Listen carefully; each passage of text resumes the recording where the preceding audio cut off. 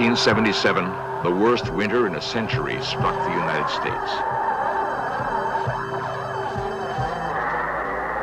Arctic cold gripped the Midwest for weeks on end. Great blizzards paralyzed cities of the Northeast. One desperate night in Buffalo, 8 people froze to death in marooned cars. Pat Bushnell was on the road that night. Traffic just absolutely stopped.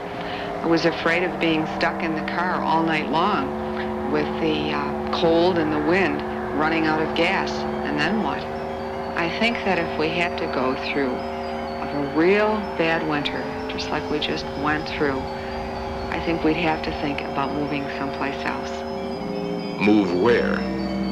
The brutal Buffalo winter might become common all over the United States. Climate experts believe the next ice age is on its way. According to recent evidence, it could come sooner than anyone had expected.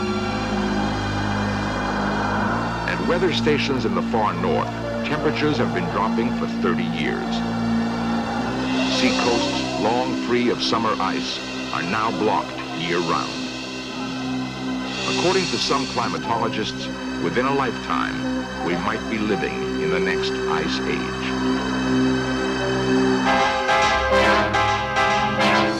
This is the Orthos Forum, and we approve this message.